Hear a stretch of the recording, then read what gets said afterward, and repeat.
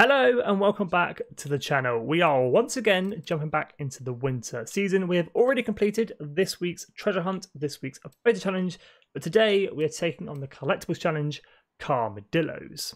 We're going to be grabbing ourselves a clothing reward for Reed Ruder's Lion Racing gloves and 3 points towards our festival playlist. So if you're new to the channel, definitely consider subscribing, like and share with a friend.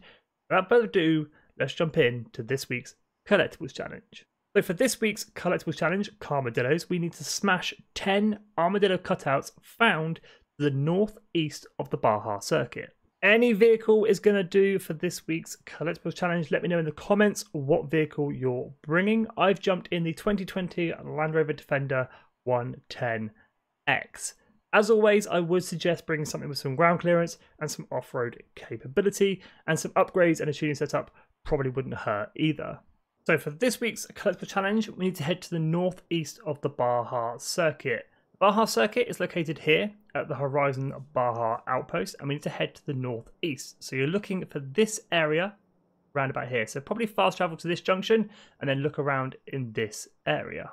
So after fast traveling to this junction and after a quick little look around, there is one armadillo just to my left. We'll go ahead and smash him, and then we'll have another look around for more armadillos. Here is another one just up the road from where we smashed our first one, so that is 2 of our 10. As you can probably tell, it's getting pretty dark in Forza Horizon 5 right now. It's taken me a little bit of time to find 10 armadillos to smash. These things are spread out pretty well. But I do finally smash 10 of these critters, and we complete this week's collectibles challenge, CAR-MADILLO.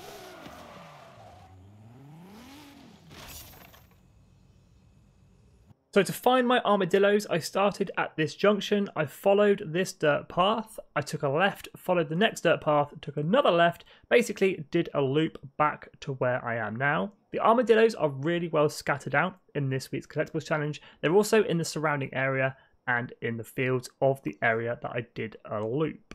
There it is, gold on the Festival Players collectibles challenge, CAR-MADILLOS complete, unlocking that clothing item and some points towards our festival playlist.